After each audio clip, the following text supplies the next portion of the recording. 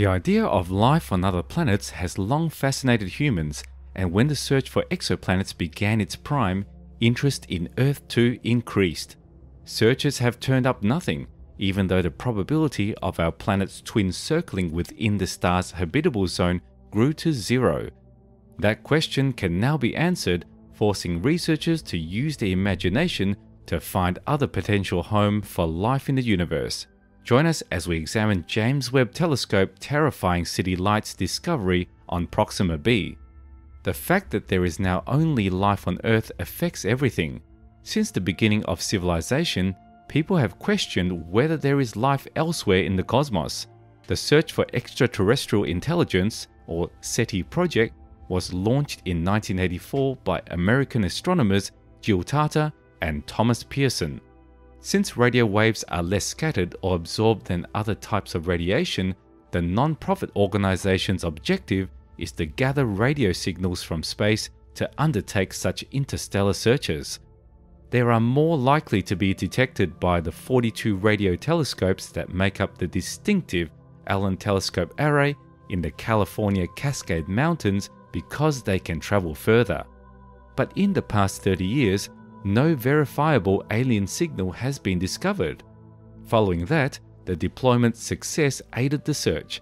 The James Webb Space Telescope, the biggest telescope in the world, will study a variety of distant uncovered planets orbiting far-off stars in addition to the planets in our solar system. The telescope is floating about 1 million miles from Earth and is outfitted with incredibly sensitive detectors.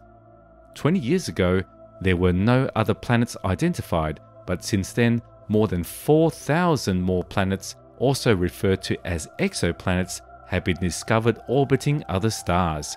There may be trillions of exoplanets in the cosmos, according to NASA. The first signs of extraterrestrial plant life may be detected by Galileo, a spacecraft that turned its instruments back toward Earth while traveling through the solar system. The red vegetation edge or pathogen's biosignature was detected by the device. If there is an Earth-like planet covered in jungle, for example, it should have a strong pathogen signal that screams out to the observer. The James Webb Space Telescope will calculate the pathogens of far-off planets like Earth that are in the habitable zones of stars. There could be important signs of life in the exoplanet atmosphere. When sunlight crosses the face of a star, the James Webb Space Telescope may be able to detect it as it passes through an exoplanet's atmosphere. The atmosphere's atoms and molecules absorb particular wavelengths, leaving a characteristic fingerprint that the James Webb Space Telescope can detect in this method. The missing wavelengths in the light would then be discovered via spectroscopy.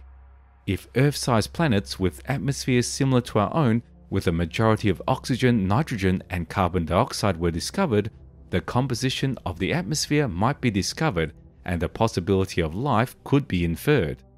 The likelihood of life existing on those planets is high, and it may be feasible to detect technological life by looking for the existence of elements that don't naturally exist. Chlorofluorocarbons, which were created for use in cleaning goods and refrigeration, are typically visible to aliens studying the Earth's atmosphere from a distance. If the James Webb Space Telescope identified CFCs in planetary atmospheres, they would be a clear indication of civilization. Exoplanet life may not slightly resemble life on Earth. Even life on Earth, like species of extremophiles, can occasionally seem foreign. This is a category of organisms, usually bacteria, that can endure environments where other living things would not be able to. It would be wise to start looking at Earth-like planets first, as they are more likely to host life than planets with extreme temperatures or acidic environments. Some of them can withstand temperatures as high as 250 degrees Fahrenheit, while others can withstand temperatures as low as -4 degrees Fahrenheit. Still, it would be wise to start looking at Earth-like planets first, as they are more likely to host life than planets with extreme temperatures or acidic environments. Prime candidates could have temperatures that allow liquid water to exist on their surfaces and circle a stable star. Although our Sun is classified as a yellow G-type star, These stars are less common and often have a shorter lifespan in our universe. Because of the significantly longer lifespans of these stars, planets rotating around red dwarf stars, which are more common and have lower luminosities and temperatures than the Sun, might be a more plausible subject of study. The emergence of life and the evolution of complicated life forms have more time. Approximately 40 light-years away from Earth, the TRAPPIST-1 planetary system will be the subject of the James Webb Space Telescope's first mission. It revolves around a calm red dwarf star in the so-called habitable zone with 7 Earth-sized rocky planets. Despite possessing solar that is far smaller and cooler than our Sun, 3 of the rocky planets are capable of supporting liquid water on their surfaces. Due to its planet's close orbit around the star, the TRAPPIST-1 star emits light that is similar to that of Earth. Proxima Centauri is a 4-star red dwarf. Our closest star, which is 25 light-years from the Sun, gives us the highest chance of seeing city lights outside the solar system. Because Proxima is about 600 times fainter than the Sun, the planet must be 20 times closer to it than the Earth is to the Sun for it to host life based on liquid water. Astronomers discovered a planet with a mass of 1 in this habitable zone, 3 Earth masses. Proxima B's close orbit of the red dwarf star Proxima Centauri, which is only 4 light-years away, 6 million miles, suggests that it might be an airless, lifeless planet. The distance between the Sun and the Earth is 93 million kilometers. The planet Proxima b is in a close orbit that exposes it to intense solar winds that have the potential to destroy its atmosphere, but also offer enough light for temperatures and liquid water that are similar to those on Earth. Because of its proximity to the star, Proxima b is thought to be tidally locked, also showing the same side to the star as the Moon does about the Earth. This means that Proxima b has a permanent day side and permanent night side. Sadly, models suggest that the atmospheres of tidally locked planets may be prone to a quick collapse. However, volcanic activity can also replenish atmospheres as volatile gases freeze off on the night side, and on planets with strong magnetic fields, these atmospheres are less likely to escape. Because we don't know the planet's volcanic activity or magnetic field strength, we can't even guess whether Proxima b has an atmosphere or not. But if a sophisticated technology already exists on Proxima b, its day side may be coated in solar cells to supply electricity because an atmosphere implies the existence of seas, and the two taken together imply the existence of life. That would illuminate and warm the night side, which is currently too dark and chilly for human settlement there. Here, the James Webb Space Telescope comes into play.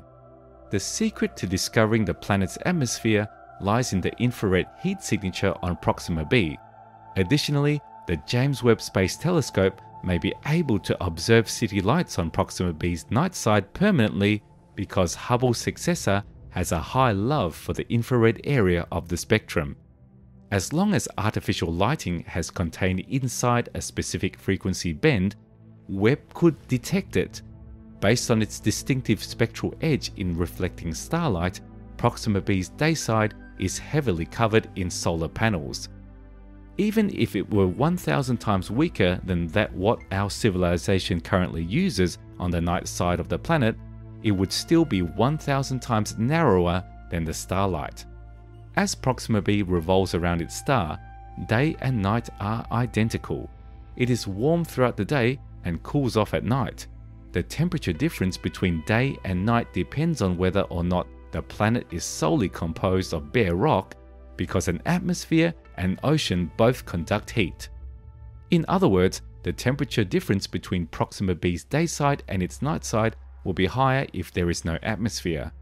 In reality, since the day side will re-emit all the energy, we can calculate the exact amount of black body radiation that should exist. It arrives as a black body from Proxima Centauri. The night side, on the other hand, will look like a frozen form of hell. If the temperature difference between day and night is not as extreme, we can infer that there is an atmosphere.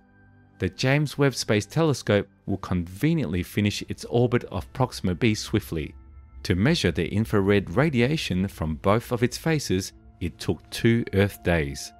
Assuming that Proxima b has an atmosphere, the next step will be to identify its content. We'll be looking for elements like oxygen, water vapor, and methane because these could indicate the presence of habitable conditions, if not actual living organisms.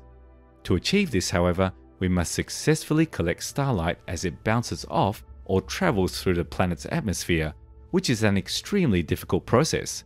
Webb, however, can only closely examine a few of these closest potentially livable worlds because it was not built to look for extraterrestrial life.